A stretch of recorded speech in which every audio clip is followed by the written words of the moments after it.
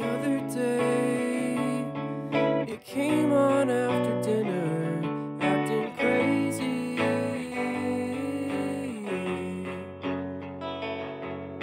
I mirrored its confusion. Hi, it's Chloe and Olivia from the local lowdown, and we're here with Patchwork at BJ's. Can we start off with everyone introducing themselves and what you play in the band? I'm Jesse. I play rhythm guitar and sing. I'm Brendan. I'm not in the band. He's a good friend of the band. It's okay. It's okay. The man, yeah, in some ways, the spirit animal of the band. About the band as anything. That is still very You important. could do this interview yes. alone, probably. Yeah. Okay, so our first question is that your EP, Beacon, was released in 2019. What was the process of making this EP, and what is it like looking back now?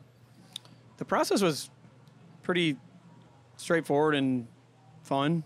Looking back on it now, I sang in like a lot more of like a soft voice, and I've kind of gotten a little bit better at singing. So sometimes I listen to it and I don't like that aspect, but I like a lot of those songs were written like pretty quickly and then recorded. So sometimes I take too long to write a song, and then it ends up you just kind of sit with it for too long, and then sometimes you don't even end up doing anything. So I liked the immediacy of that EP, I guess. Yeah.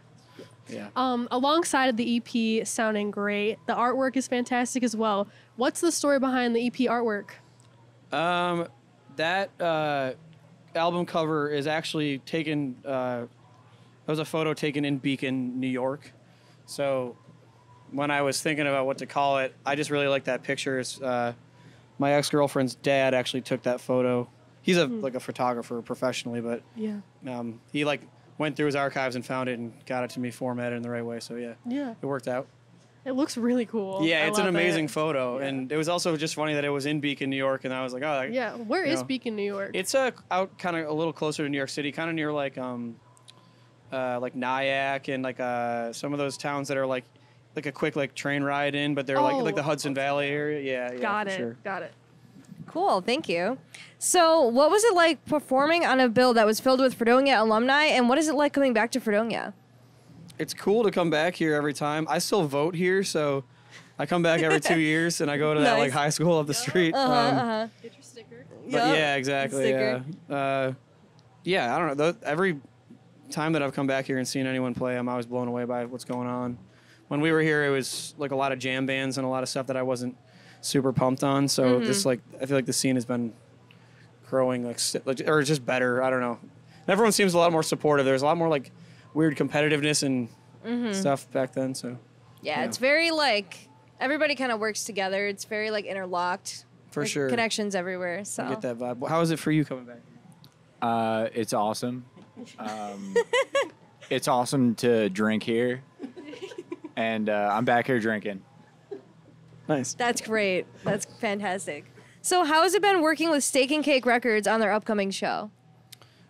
I feel like I haven't done anything, honestly, to promote it. I was thinking that I was going to start posting stuff tomorrow, and then the show's the next day. Wait, no, what day is it? Yeah. Today's Thursday, but it's now Friday. Okay, morning. yeah. So Brandon always just like pulls out, all the best whenever he does this, like the anniversary stuff. And I think this one's the 13th, and like the marketing for it's been really funny. Like the cow walking with like, there's like a ladder that he walks under and like a black cat and all that stuff. I don't know I don't remember the artist who actually does those every year, but they make awesome stuff. And also Brandon just has a cool way of just getting, the bill mixed between like I know Jake King is going to be playing it, and Jake is like a decade younger than me, but just kind of stacking up everything and like finding.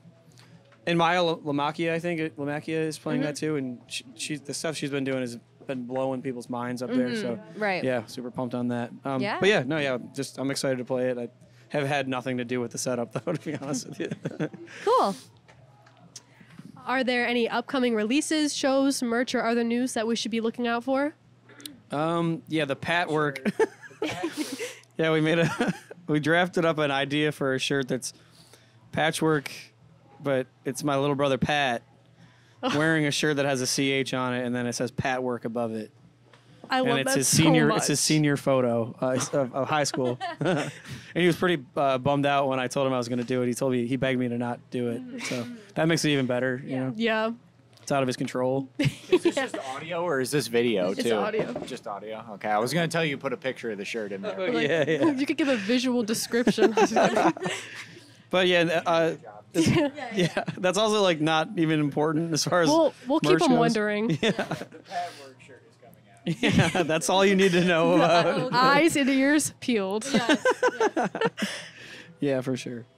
Awesome. Well, thank you so much for talking to us. It's been Chloe, And Olivia. and we'll catch you in the next interview.